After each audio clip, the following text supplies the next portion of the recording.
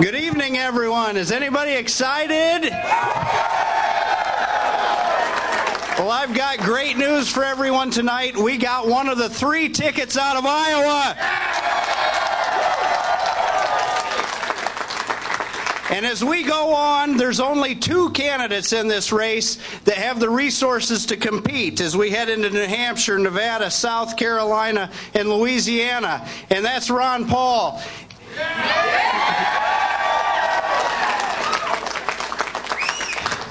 Did everybody have fun tonight? Well, please join me in welcoming the champion of the Constitution, the Thomas Jefferson of our day, Dr. Ron Paul.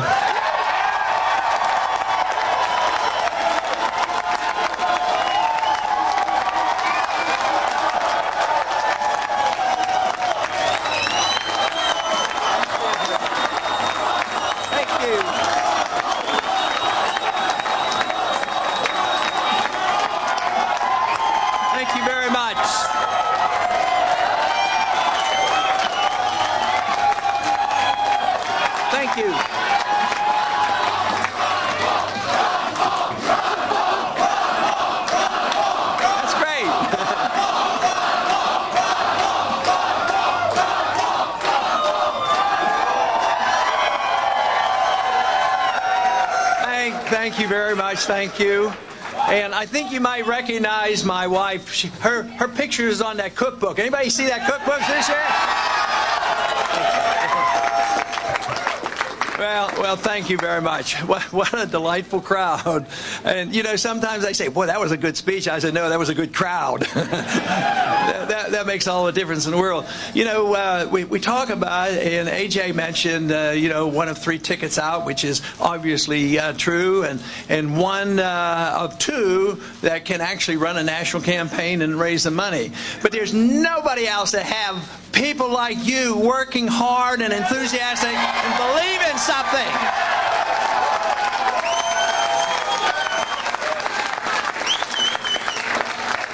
That is all the difference in the world. And before I continue with any more comments, I do want to bring at least step forward three of our chairmen. You met already, A.J. Stryker and David Fisher would step forward, as well as Drew Ivers, who's been the chairman, and they are on the Central Committee, and they have led the charge all throughout Iowa.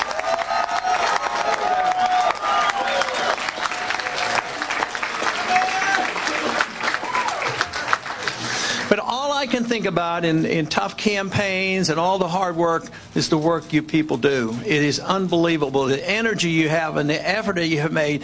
But what makes me feel good about it is you're doing it because you believe in something. That is what's worthwhile.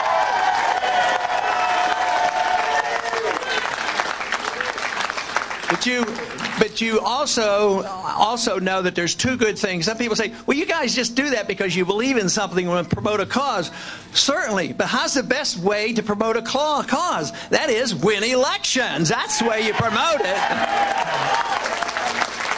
Now, the enthusiasm has been unbelievable. It's fantastic. It's national. Thousands of people now have been involved, not only in Iowa, but around the country, and they're ready and raring to go.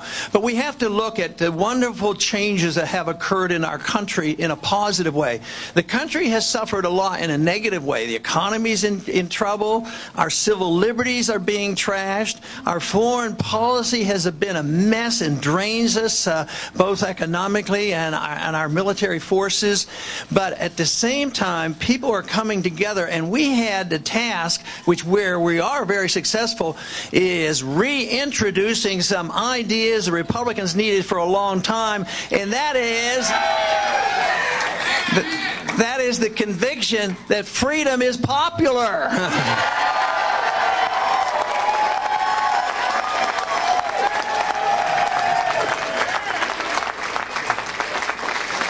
But once again, we have had a fantastic showing for this cause and challenging people. Not the status quo that we have been putting up with for decades after decade. But challenge them and saying, you know, let's challenge them. Let's go back to this real old-fashioned idea, this very dangerous idea. Let's obey the Constitution.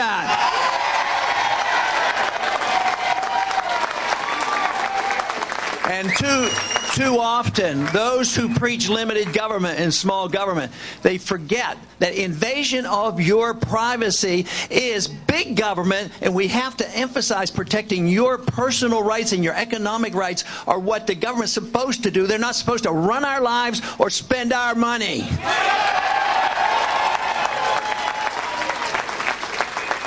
And also, along those lines, what we have introduced with so much enthusiasm, I hear it so often from so many volunteers. The other day, somebody came up to me, and he was refreshing my memory because he knew I knew the statement because I've said it. Back in the old days, in the early 70s, Nixon said, "We're all Keynesians now," which meant that even the Republicans, they accepted liberal economics. He says, "I'm waiting for the day when we can say we're all Austrians now."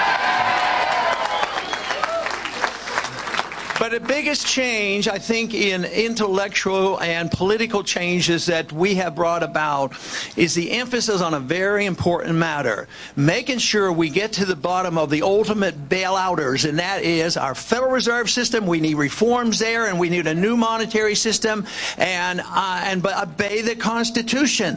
This is something that we've made great progress. So the first and initial important step that we've worked so hard, and it's on the table. Today there was a national poll came out, and they were talking about how many people supported the gold standard. How long has it been since they've taken a national poll on the gold standard? And guess what? The majority of the American people believe we should have a gold standard, not a paper standard.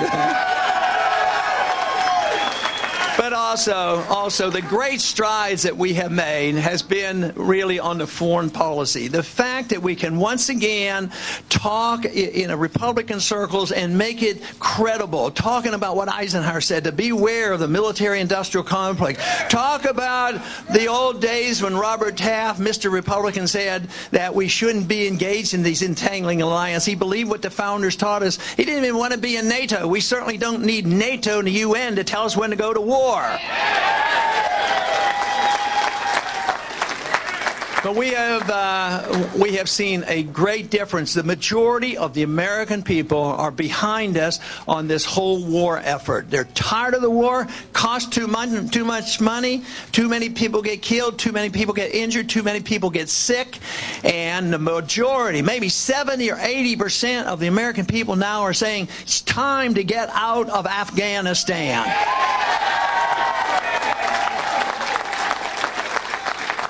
So those are the issues. Those are the issues that we have brought front and center. They're out there. They're not going to go away. And we have tremendous opportunity to continue this momentum. It won't be long that there's going to be an election up in New Hampshire. And believe me, this momentum is going to continue. And this movement is going to continue. And we are going to keep scoring, just as we have tonight.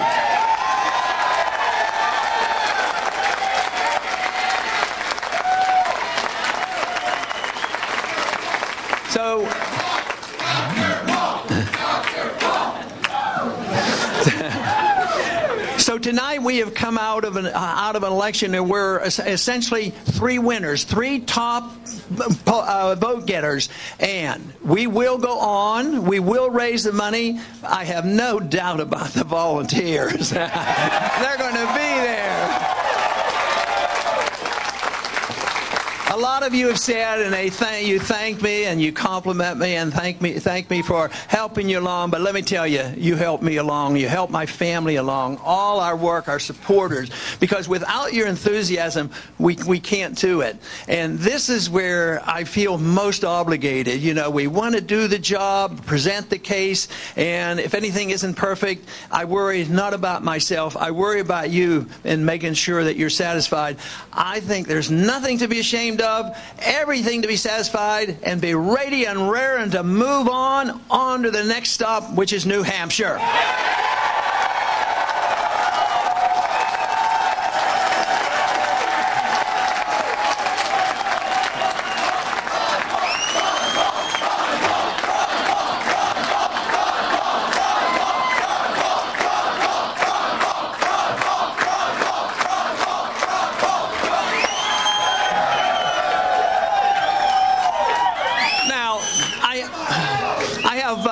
have another speaker, a special guest tonight. He's been with us this evening. Matter of fact, he's been with us in our campaign for quite a few years. And you may have met him because he's been around here this evening. But I'd like him to come out and say a few words. He's been serving in the military for 10 years, and he's been overseas a lot. A lot of it was in Iraq and Afghanistan. And he was on TV tonight, and he didn't quite get to finish his statement. So I've asked him if he would come out and make his comments about why he supports our foreign policy, why he is fighting for the Constitution, and what he thinks we should do. But I would like to invite out now Jesse Thorson to come out and say a few words to you. Thank you.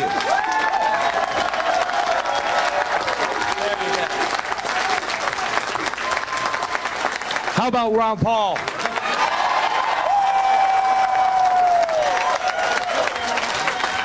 If there's any man out there that's had a vision for this country, it is definitely him. His foreign policy is by far, hands down, better than any candidates out there, and I'm sure you all know that. We don't need to be picking fights overseas, and I think everybody else knows that too. I'm flabbergasted right now. This is an incredible moment for me. I can't believe it. It's like meeting a rock star. But you know what? We're going to go to New Hampshire. We're all going to get involved. We're going to keep getting online. We're going to keep talking to people. And we are going to make sure this man is the next president of the United States.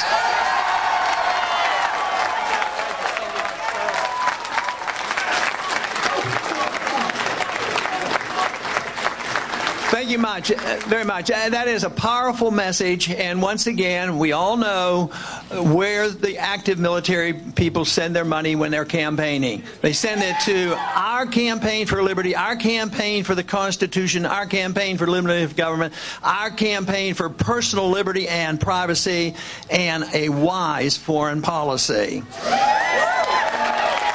The most important thing we have to remember is we want to have influence in the world. That's very important. We want to be active in the world. We want to talk to people and work to people, trade with people, and be friends with people. But what we need to realize is our ways. You know, there's people who say that we are an exceptional nation, and we certainly are and have been, but we're slipping. But this idea that our exceptionalism out of desperation say that we are so exceptional, what we must do is prove it to the world. We have to send our troops around the world and force it down their throats. If they don't do it, we'll, invade them and occupy them and force election on them. I'll tell you the best way to spread our message, and that is do our job at home. Preserve our liberties at home. Provide the free market. Have a sound currency. Balance the budget. Set an example and get the rest of the world to emulate us. That is the road to peace and prosperity. Thank you very much. Thank you.